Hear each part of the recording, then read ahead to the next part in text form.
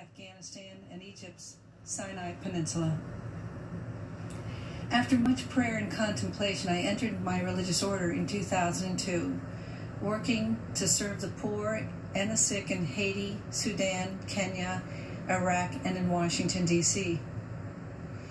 Humility is at the foundation of our order, which makes it very difficult to talk about myself. But I can speak about my experience working for those fleeing war-torn and impoverished countries all around the world. Those refugees all share a common experience. They have been all marginalized, viewed as insignificant, powerless, and voiceless. And while we tend to think of the marginalized as living beyond our borders, the truth is the largest marginalized group in the world can be found here in the United States. They are the unborn. As Christians, we first met Jesus as a stirring embryo in the womb of an unwed mother and saw him born 9 months later in the poverty of the cave. It's no coincidence that Jesus stood up for what was just and was ultimately crucified because what he said wasn't politically correct or fashionable. As followers of Christ, we are called to stand up for life against the politically correct or fashionable of today. We must fight against a legislative agenda that supports and even celebrates destroying life in the womb.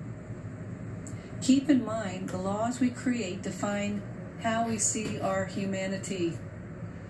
And we must ask ourselves, what are we saying when we go into a womb and snuff out an innocent, powerless, voiceless life?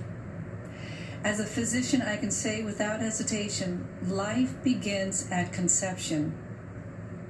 While what I have to say may be difficult for some to hear, I am saying it because I'm not just pro-life, I'm pro-eternal life, and I want all of us to end up in heaven together someday. Which brings me to why I'm here today. Donald Trump is the most pro-life president that this nation has ever had, defending life at all stages. His belief in the sanctity of life transcends politics. President Trump will stand up against Biden-Harris, who are the most anti-life presidential ticket ever, even supporting the horrors of late-term abortion and infanticide. Because of his courage and conviction, President Trump has earned the support of America's pro-life community. Moreover, he has a nationwide of religious standing behind him. You'll find us here with our weapon of choice, the rosary. So thank you, Mr. President. We are all praying for you.